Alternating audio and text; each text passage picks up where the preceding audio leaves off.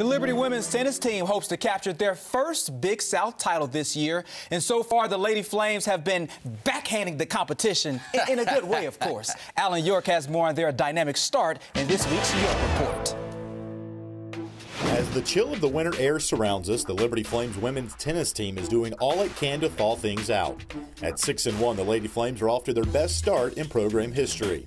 So to be able to play at a high level consistently, that's difficult to do. But we've been able to do that up to this point. And so I'm just very pleased with how the girls have progressed from week to week. The Lady Flames hit the road this past weekend to Ohio and bested the New Jersey Institute of Technology 7-0, and they capped off their trip with a 5-2 triumph over Akron, a win the Flames say was a huge shot in the arm. Coach Grant has been talking about Akron and NJIT for these past couple of weeks, about how that it's going to be one of those matches that we have to win to overcome to be able to beat those ranked teams and for us to be ranked too. So I think it just gave us that feeling that we are good enough and we will be ranked and that we can beat whoever we cross paths with. Since taking over the women's tennis program in 2012, head coach Jeff Marin has prepared his team for this success. A major staple of the program is the mental side of the game. Pretty much every team that we play against is the same level, so it's more about mentality, who is mentally stronger and better and who can handle pressure.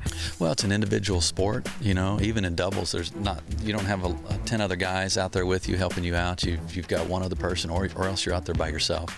And so mentally, you have to be able to put it together and keep it together.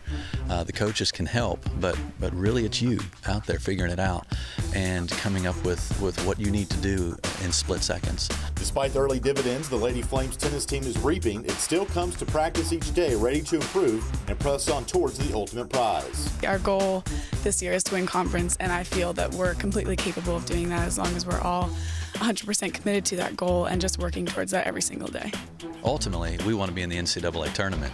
And so that's what our goal is, to win conference play in the NCAA. So they're looking at that every day as an opportunity to get closer to that. The Lady Flames look to improve on their 6-1 mark at home when they host James Madison on Saturday. For Game On, I'm Alan York.